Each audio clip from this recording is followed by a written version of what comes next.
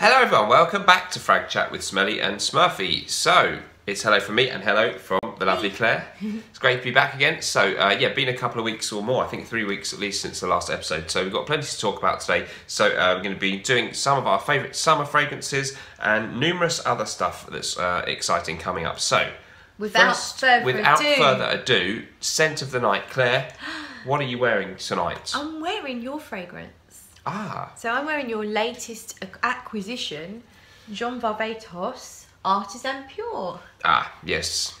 And I have to say, the opening is stunning. It's good, isn't it? It is unrivaled. It's so interesting. Citrusy, yet some kind of green. Oh, yeah. Kind of almost minty. Yes. And oh my god, it's exhilarating. It isn't it? Vibrant and but exhilarating. How many times have I sprayed it? You keep spraying the opening, yeah, because that's what you love best. Because what I'm finding is it dries down very, very quickly to a cedar sawdust kind of thing, which is still really nice, but the opening is what's grabbing my heart. Right. I love it. So first impression's good, but First impression's it opens excellent. up very citrusy and fresh. I just wish that opening would last longer. But we don't, the dry down doesn't dry suck down's either. very nice. But it does change quite a bit. But that skin, opening is really amazing. Okay, and I've done a first impressions video on that one that was, I think, my last video, probably by the time I upload this one. And yeah, equally early stages, but we both love that one. So that's Artisan Pure. And for men, theoretically, but works well on you, doesn't it? Very unisex, I think. My one is By Man from Dolce & Gabbana, the vintage gem, kind of sandalwood, lavender, artemisia, or wormwood, sort of powdery, musky, fresh, clean, a little bit sweet too. The way I described it is that if you just washed with a really posh soap and then applied a really nice thick body lotion, it just smells very clean, fresh and musky. By Man, Dolce & Gabbana, 1997. Extremely hard to get now, but if you can, for a decent price, snap it up straight away. Okay, so that was Scent of the Nights, and we've done Artisan Pure. And now we're going to talk about some slightly under the radar or less talked about summer picks, kind of for men and or unisex. Just great smells. I would say they're all unisex. One of mine might come across a bit too floral for the average man. Because my channel is a sausage party. That's why that's why I like to come along. Well, anyone's welcome to my sausage party. Yeah, ladies are welcome.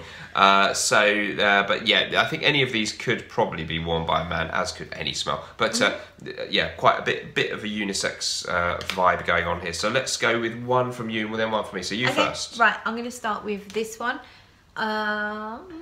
It's called The Infidels by Agonist, and this is gorgeous.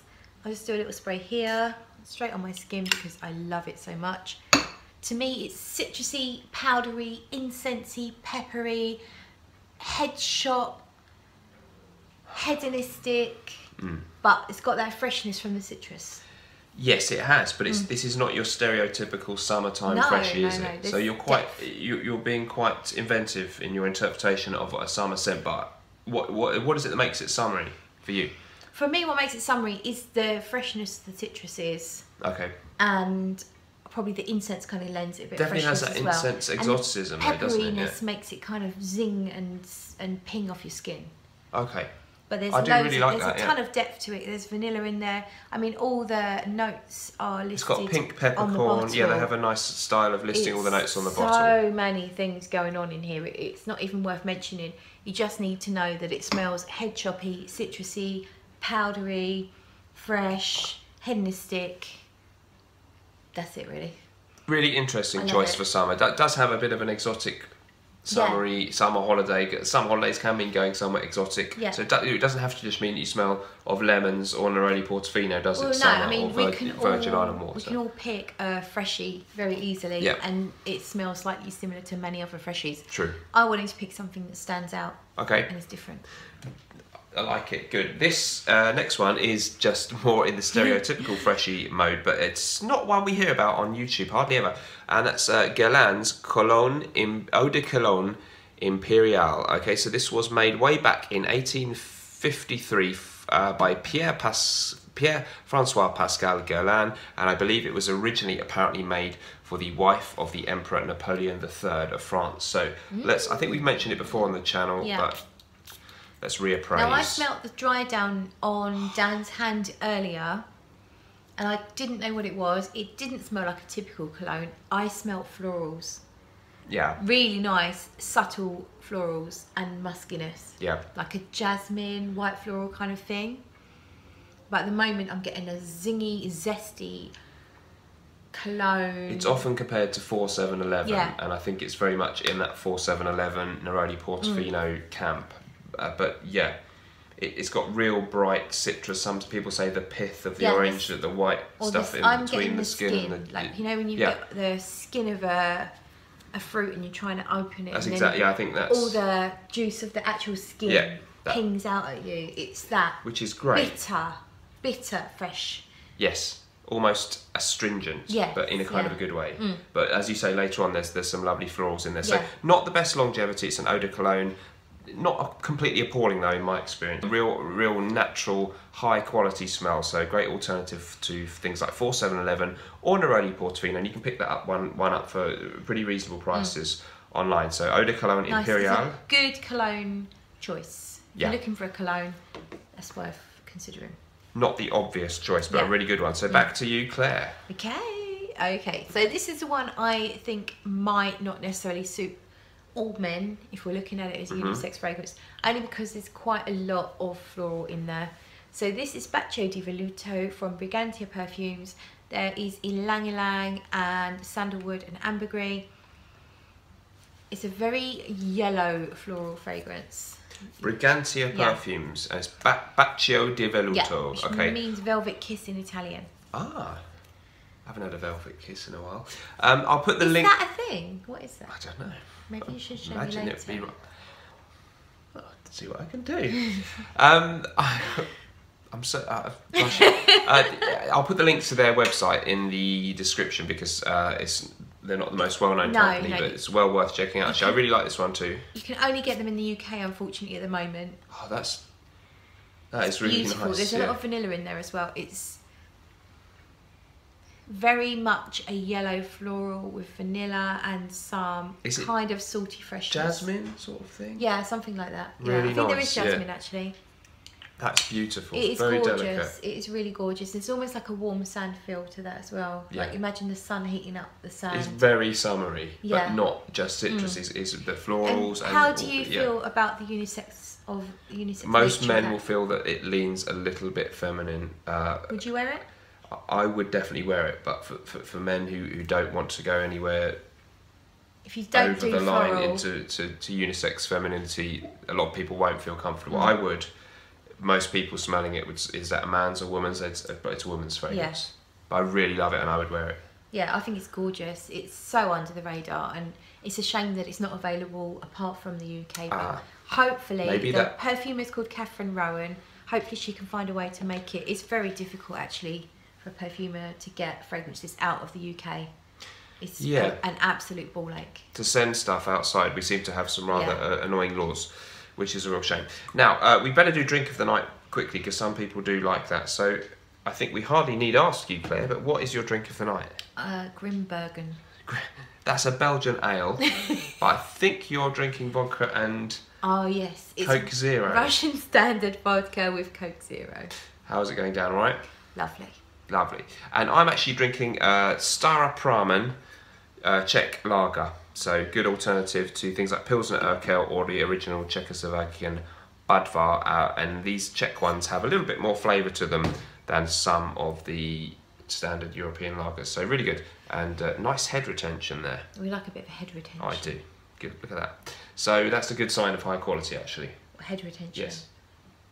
You know, if you pour a glass of Budweiser, within a couple of minutes there will just be the yellow stuff. Yeah. But there's a nice white froth on that. So someone can hold the head. I'm just moving swiftly on from this. No, look, what's next? Right, is it my turn? Yes, your turn. Summer picks. Right, again, I'm kind of more like, that's what I expect a summer fragrance in a summer fragrance list to be. But this one is the lesser talked about one from Creed, Neroli Sauvage. I think it was a mid-90s release, 93, 94. Oh. Performance, not the best. I'm doing my top 10 summer fragrances list soon, so watch out for that. This kind of would have been an honourable mention. Love the smell. Performance isn't amazing, but the smell is, to me, exquisite. But what do you think, Claire? Oh. It's very Creed. You don't mean that in a good way. I really like Neroli Sauvage. It's got that aquatic feel that they have, that fake ambergris note that they put in there. Allegedly. They obviously wouldn't call it fake, but let's be fair, it's probably not real ambergris. The ambergris accord that Creed used. So they've got that, like you get in Invictus or... In Invictus? Come on, you can't compare it to Invictus. Yeah, I can if I want. Well, you can. Like you get in Invictus or Cool Water, it's got that fake synthetic seaside note. Only it's quite subtle, to be fair. Yeah. It's quite subtle. It's not too in your face. And then a lovely citrusy, slightly neroli-like opening. Okay. But from experience, I do recall that it doesn't last brilliantly well. Okay. And the tight bitch inside me does not condone spending that sort of money on a fragrance that doesn't last that long. All right. That's it. I do agree that the performance isn't massive, but I really find the smell really exquisite and nice. But it's a little bit subtle and delicate, so maybe the wow factor isn't there. But as with the previous one, really nice and refreshing. Maybe they would have been also rans in my top 10 summer because, as you say, they're light, they're delicate, and maybe they're lacking a little bit of oomph. Yeah. But they're beautiful to me. Back to you. Now for something completely different. Yes. So we've given you fresh. Now let's give you... Summer doesn't have to mean just fresh smells. Let's give you the epitome of summer. What does summer conjure up to you? Lonely August days when all my friends have gone on holiday with their family and I'm like 14 and there's no one to play football with. Just sat alone in my bedroom. Okay, stop it there. All right. It's bad, it's not a good memory. If you have a life, then what summer should conjure up for you is a beautiful suntan lotion smell. But let's add to that. Have you got a strip? Oh, sweetie. Yes. Let's add to that. You're going to tell them what this is in a minute? Or are you trying to eke out this suspense? Shall I? I think they could see it. No, but they... Uh-oh, the cat. So this is Suntan Glam from SP Parfums. I really love this one. Right. This is one of your big favourites. Yes, it is absolutely... The one that really... Sorry, yeah. It's amazing. It's a perfume that got me onto SP Parfums. SP Parfums Suntan Glam Parfümer Sven Pritzker, a German artisan perfumer. So this gives you that beautiful frangipani kind of suntan lotion smell. Bit of coconut, but it's smoky and there's an amber and there's depth and there's almost like a dirty sex note in there. Like he called it a dirty mono accord is what he calls it. Yes, and then what we going to say? And I was going to say it's like you're shagging in the sand dunes covered in suntan lotion. It's like a sexy, musky, hot skin smell. Yeah, yeah. With the suntan lotion, there is a with little the bit coconut, of, with the hot sand, with the sea. But a little bit of the sweat of the day that's not sort of nasty, dirty sweat, but you may in a healthy kind of way, a little bit radiant, glistening skin that your pores are exuding. A distant fire as well, the smoke, the benzoin. It is absolutely stunning. It's strong, it's so strong. It's very strong, yeah. One spray is all Was that Miguel Matos, the co-conspirator on that one with him? So that the famous perfume writer and critic Miguel Matos was involved in the conception of that one. Yes. I agree, it's really good. It's got great performance. It's not your typical smell. It's got that suntan lotion thing and this kind of it's musky... not your standard freshie. No. So you don't apply it because you want to feel fresh and clean. Not exactly, no. It's not. Doesn't smell unclean, but it has a hint of... errs towards unclean. It has a hint of sensualness that could be a tiny bit dirty. But what a great perfume just to conjure summer, whether you're wearing it in summer or whether you're wearing it in midwinter and you just fucking long for that summer heat. Sorry, did I just say fucking? Well, there goes the sponsorship deal. Never mind. That's what that perfume does to me. That's all right. No, that's really good. I think it's a really good description, and I'm also very taken with that one. So that's I've just got one more left, and that's my one. And this is, in a way, slightly the same, but perhaps the safer. This is like the innocent version. The innocent, safe version of the same thing, but still very lovely. Which is Guerlain's Terracotta, and this is Claire's bottle, and thanks to her that I've discovered this one. And this is, of course, Thierry Vassar's creation from somewhere 3, 4, 5 years ago. There's a line of makeup, isn't there, called Terracotta. Yep, so they do a bronzer, and they also have some creams. Anything sun related. It has this scent. Yeah. And then they've created a perfume to match. And he said it was the allure of the sun in a bottle. So I think there are some citrus notes, tiare flower. I think there's quite a lot of florals in there. Maybe ylang ylang, maybe coconut suntan lotion type smell. Really, really beautiful. It conjures up the image of a summer holiday, perfect for spraying on sun-kissed skin after a day in the sun. There is citrus, but mainly it's more about florals and some more exotic kind of overtones to this one. It's mainly about smelling a bit like the best suntan lotion. Yeah. In fact, let's just spray a teeny bit somewhere on a random bit of paper because we run out of other things. You can't not love it. It is a happy scent. It's a really happy scent. Oh, it's beautiful. It's so nice.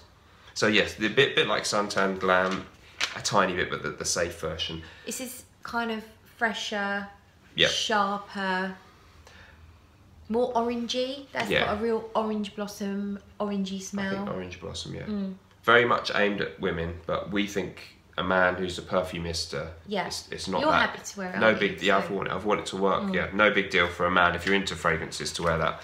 And reasonably priced. So that's Terracotta Guerlain. So those were our slightly less obvious summer picks that you might want to check out. And I'm sure I'll be going to be doing a top 10 summer fragrances for men, and you might do one too. Yeah, I might do for some kind of male and female summer clickbait kind of. Got to be done, hasn't it? Look out for those coming up soon on our channel. Okay, so those are our summer picks. So we're now going to move on to, staying with SP Parfums, we wanted to highlight one of their most recent releases, which is... It's called Nowhere Fast, and this is again with Miguel Matos, so it is a collaboration, and it's kind of about matches, which sounds a bit strange, but it's about black and red matches. Very weird description of this one, yeah. And it was an exhibition, an art exhibition. Yeah, sorry, we've run out of things to spray on. Bit primitive, but okay, yeah. So it's really it's very much an artistic fragrance, kind of like some of the zoologists. Not necessarily for everyone's taste. It's a little bit out there, but you can buy it from the website. I find very smoky.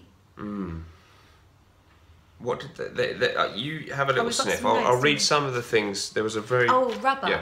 They said burnt rubber and or burnt matches have been mentioned. Flames, smoke, coal. Their description says, or one of the descriptions, maybe Fragrantica, says something about hot bodies in movement, leather jackets, disturbing and intense, sulphurous, carnal. Some of the notes include rose, jasmine, tuberose, hedione, ylang ylang, cassis, raspberry, amber, patchouli, tonka, and I think cardamom. I don't pick out any of those notes apart from the original stuff, the rubber and the matches. I get that thing that's in the air when you strike them out. There's a pleasant sweetness in there. I don't know. From what you've said, you think, oh, it's going to be so avant-garde. It's just going to be a work of art that you can't wear, but it's actually a very pleasant smell, isn't it? Yeah, it is a bit pungent, intriguing, more than that's nice. And you would go one spray only. It is so strong. Yeah, it does. I have tried it on skin, and it one little tiny spray dominated everything. I like if there is just a tiny hint of did you leave the gas on? Yeah, isn't there? Yeah. Which is kind of weird, but yeah, it burnt tarmac or something. Yeah, burnt rubber. Yeah, it really has got. I mean, credit for capturing that. Almost cannabis smell, you know, like weed. Okay, do you think? Yeah, a little bit of like you smell a bag of weed. Yeah, maybe. Put your nose in a bag of weed. I've never been near a bag of weed, Claire. I would be mixing those kind of social milieux. No, neither do I. Okay. But I do recall a friend once told me how that smells. So I have smelled it on people passing by. Yeah, and there is. Yeah, I can see what you mean. Yeah.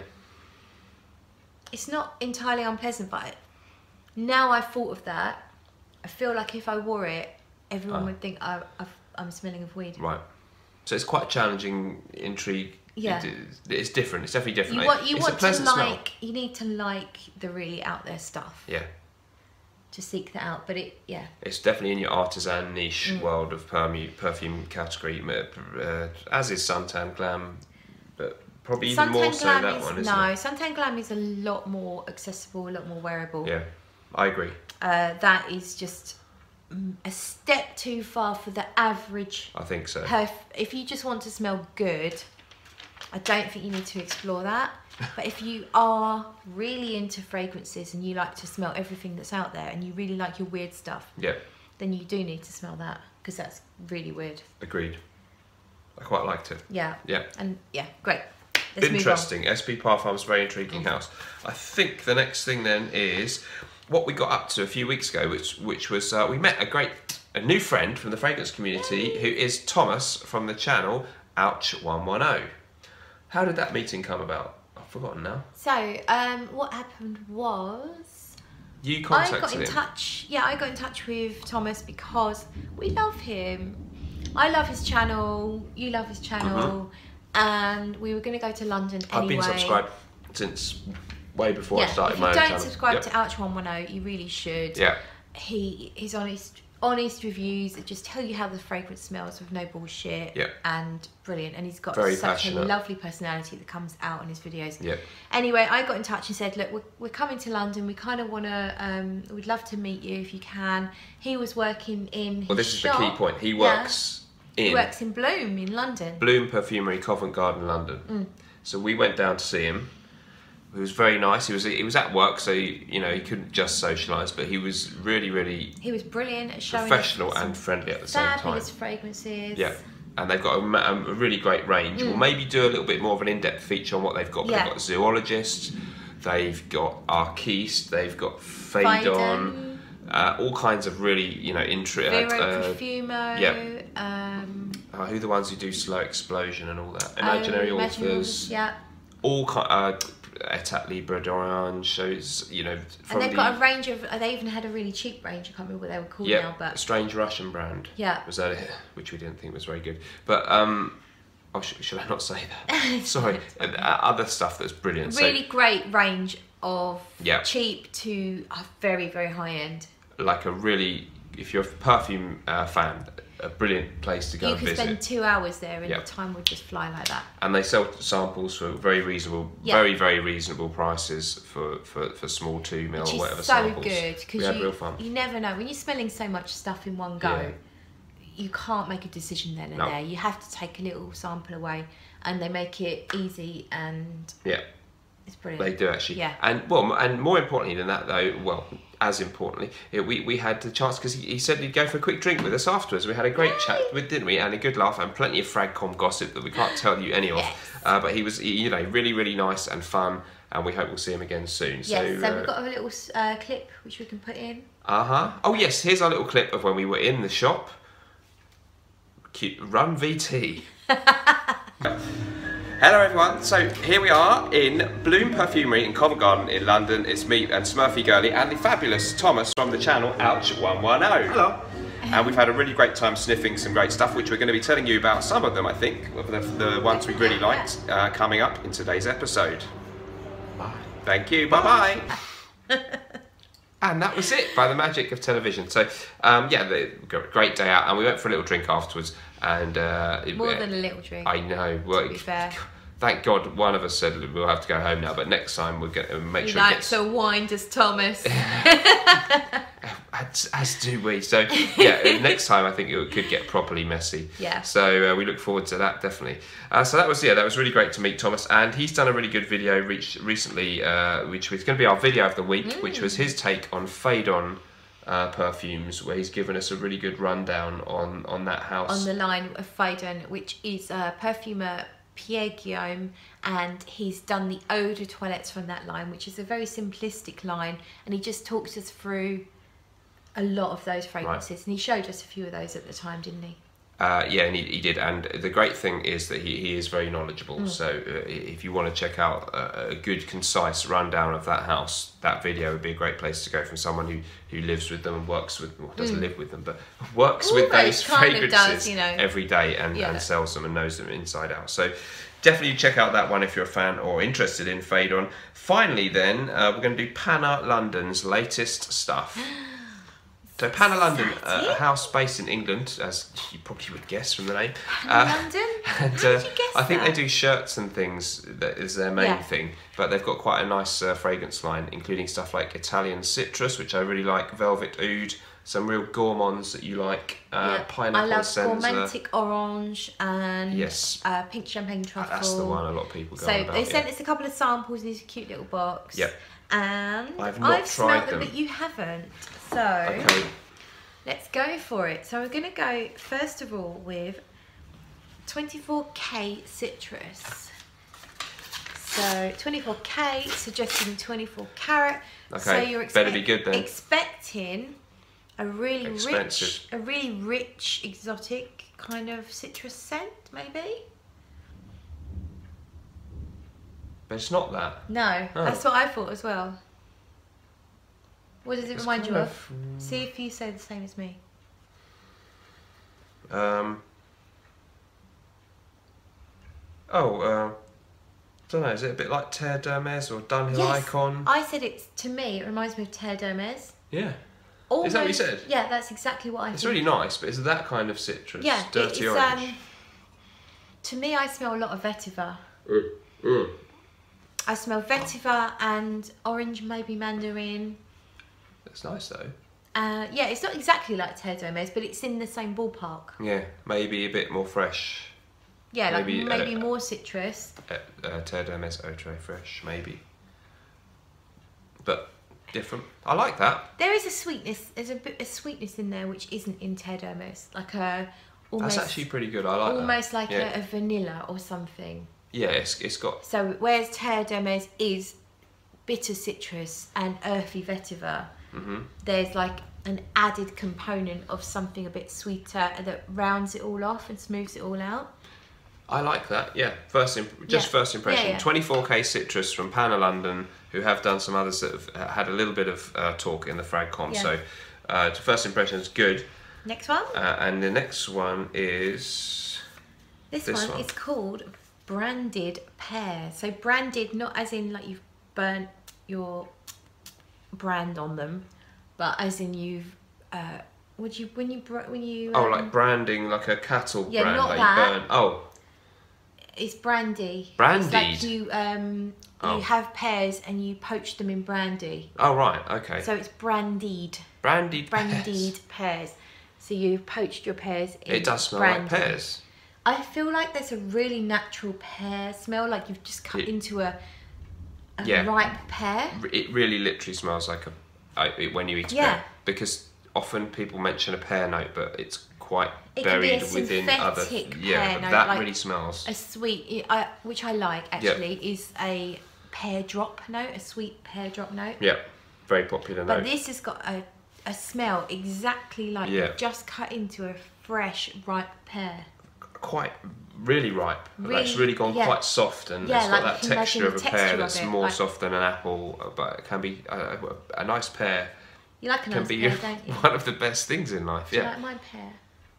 Well, you got one. Look at they had any pear. Yes, I do, and I like the this one a lot. Yeah, really, really natural smelling. And what I noticed in the dry down, you get a little bit of a soapiness as well. I don't really get the alcohol that I wouldn't have picked up on the brandy would suggest at all. If that's are you sure that's what they mean? Yeah. Yeah, brandied. Sorry to doubt you, but no, that's okay. Just checking. I get it. Yeah.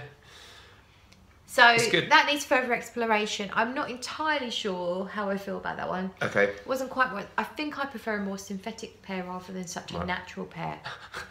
So many men feel the opposite, but that's Whichever kind of pear you like, there's probably one out there for everyone. But I like that, but I'm not sure it's something I'd necessarily rush out to buy to wear at this point in time. I think we should leave it there. Yeah, I think we'll leave it there at the pear. Okay, thanks ever so much for joining us. Let us know what you thought about any of the subjects covered in the video. Yeah, we look forward to your comments. We'll try and answer as many of them as we can, and let us know of stuff you want to put in the next episode. Sweetie's just back there. In the background, she hasn't really appeared in this one. There's Anything Sweetie. to say, madam? Here she goes. On that note, on cue. Good night, everyone. Have a lovely rest of your day, evening, or afternoon. See you next time. See you later. Bye bye.